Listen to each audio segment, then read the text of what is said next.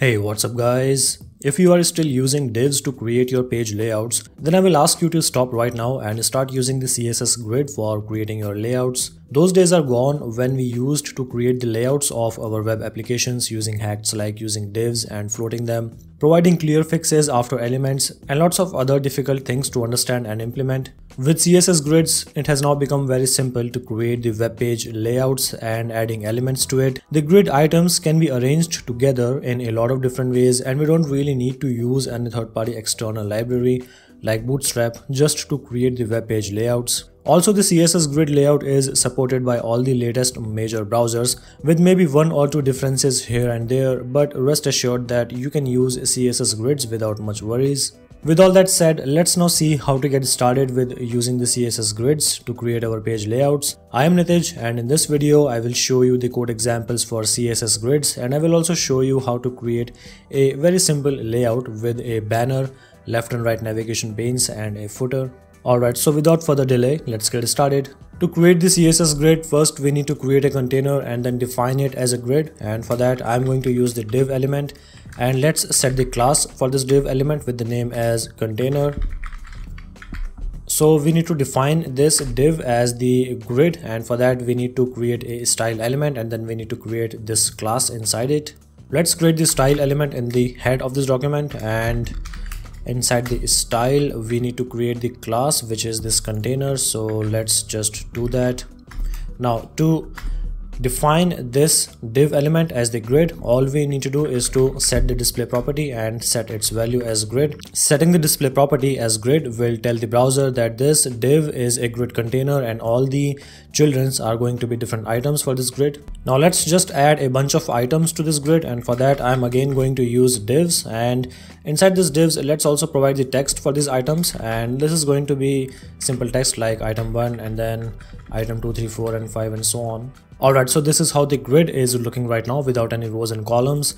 We can go ahead and then inspect this grid. You can see that new rows have automatically been added for each element which has been added to the grid container. So for each item there is a separate row and there is a single column which is housing all of these items.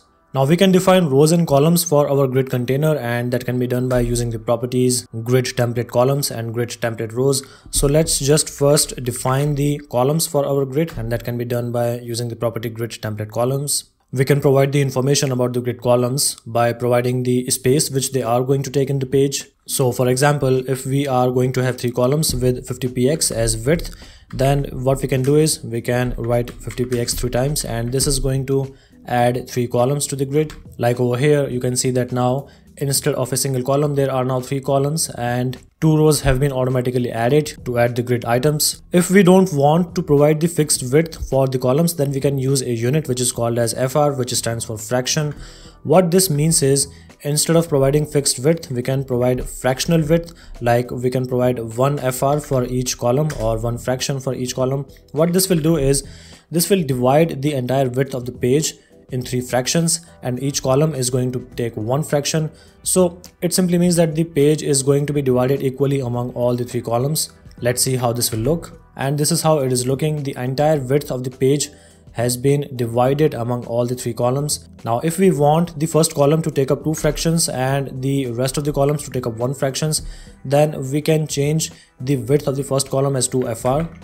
And what this will do is the width of the first column is going to be twice of the width of the next 2 columns individually, and this is how we can use the fractional unit. For this example, let's just keep the width of the first column as 1 FR. We can also provide the names of the lines before and after each column. So right now there are 4 lines. The first line is this one, the second line is this one separating the first and second column, the third line is this one, and the final line is this one. So there are 4 lines in total, and right now there are no names associated with these lines, and in the absence of any names we can use normal line numbers, but we have the option to provide the line names. We can provide the line names in the order in which they are rendered in the browser. So for example, for the first line we can provide its name like this, column start. For the second line we can provide the name like this, column line 1. For the third line we can provide the name as this, column line 2, and then for the last line we can provide the name as this, column end. You must be thinking what naming the lines will accomplish. Well, it serves two purposes. First, we can define areas within the grid, and secondly, we can specify the bounds of any grid item by specifying those bounds using these line names. We can define the rows of the grid in the similar way like we did for the columns. For that, we need to use the property grid template rows, and then we will have to provide the width of each row, and then optionally we can also provide the names of each of the row lines starting from the top and going all the way to the bottom. This is what the grid looks like right now. Because we have only 6 items inside the grid, the last 3 cells of the grid are empty and no item has been placed inside them. Now let's style the items of this grid and move on to the next section of this example. The name of the class is item, and now let's add this class. So this is the item class with the background color as light coral. This is going to give a background shading or background color to all the grid items which have been added. So right now all of these grid items are very close to each other without any kind of gaps between them. We can provide gaps between rows and columns of the grid items by using the properties grid column gap and grid row gap. For example, if we want to provide the gap of, let's say, 2px between the rows and columns, then we can add these properties to the container class, and then you can see that there are now small gaps between the rows and columns, and we can see these items separated from each other. So right now all of these items are being added automatically depending on the rows and columns which have been specified for this grid. What if we want an item to span across multiple columns and multiple rows? For that, we need to style the item individually using the properties grid column start, grid column end, and grid row start and grid row end. Let's say for this item 1 we need to do that, and for that I'm just going to create a new class for this item 1. Let's just call it item 1, and this is the new class. Now let's suppose that we want this item to take up the space of 2 columns. For that, we need to provide 2 things. First, the starting point and then the ending point. The starting point is obviously the column start, which is this line, the initial line, and the ending point is the line which is on the right side of the second column, which is this one, and this line has been named as column line 2. So we are going to provide this line as the ending point, like over here. And because we want this column to span across a single row, what we can do is we can simply provide the starting point as row start and the ending point as row line 1, which is this one right below the first row. Let's also change the background color of this item so that we can see it separated from all the different items. And it looks like there is a typo over here. We need to name this class as item 1. Now let's save the page and see what happens. Alright, so this is the item 1, which is spanning across 2 columns and a single row. And you can see that the browser has automatically adjusted the rest of the items to take up the remaining number of cells which are in this grid. There is another way in which we can define the areas which the grid items are going to take up inside the CSS grid, and that is to define the grid areas. For that, we can use the CSS property grid template areas, and I will show you how this is going to work. You can see that this grid has 3 columns and 3 rows. When we have not defined an area, then this is what the grid template areas property will look like. Every single cell is going to be represented by a single dot when it is not being represented by any area. Each row is going to be represented by a single line. So because we have 3 rows, I am going to add 2 more lines over here, and each dot is going to represent a single column. Now let's say that we want to define the first and second cell with the area 1. What we can do is we can replace these dots with area 1. So this simply means that the first and second cell are going to belong to area 1. Let's leave the third cell as a dot. This will simply mean that this third cell is not going to be represented by any area. We can add more areas like this. Let's say we want to represent the entire second row with area 2. So for that, I am just going to replace these 3 dots with the value area 2. Let's add 2 more areas. I'm going to represent the third row's first cell with the area 3, and let's represent the last cell with the area 4 value.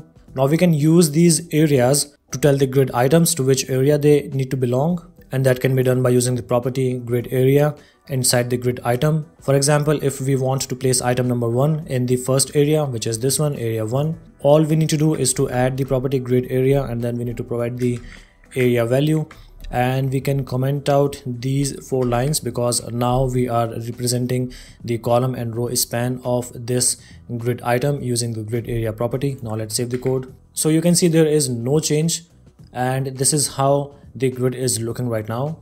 Let's now add classes for 3 more items. So these are the classes for the item 2, item 3 and item 4. They are being represented with different background colors so that we can see them separated from all the other items. And this is how the grid is looking right now. These are the areas which all of these different items are taking up. Next up is the horizontal and vertical alignment of the grid items inside the grid cells. The horizontal alignment can be set by using the property justify items, and the vertical alignment can be set by using the property align items. These properties have several different values like start, end, center, and stretch. When these properties are defined in the CSS styling for the grid container, then these properties are going to be applied to all the grid items. If you want to align any grid item individually, then we need to use these properties inside the items. In that case, the names of the properties are also going to be different. For example, if you want to horizontal align this item 2 in the end, then you need to use the property justify self and then use the value end. All the items are aligned horizontally and vertically in the center, but item number 2 has been horizontally aligned towards the right or towards the end because we have added this property justify self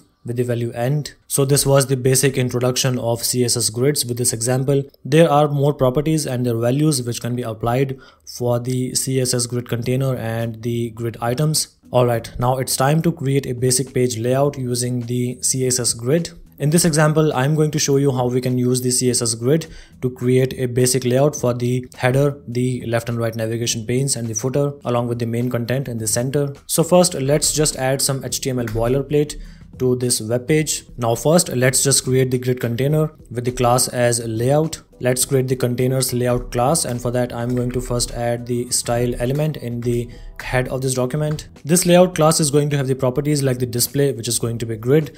There are the rows and columns, and there will be 3 rows and 3 columns. The center row and the center column is going to be for the main content, so we are going to use the value auto to set the width and height for the center cell, which is going to be for the main content. The gap is a shorthand property which can be used for both the row and column gap, and this is going to be of 5px. Alright, so now it's time to add the individual items for this grid, and they are going to be the header, the left navigation pane, the main content area, the right navigation, and the footer. This is how these items are looking right now in the absence of any information about their row and column spans. Let's now add the grid areas for all the different items. The first row is going to be for the header, so I'm going to use the entire row for that area, and that area can be named as header.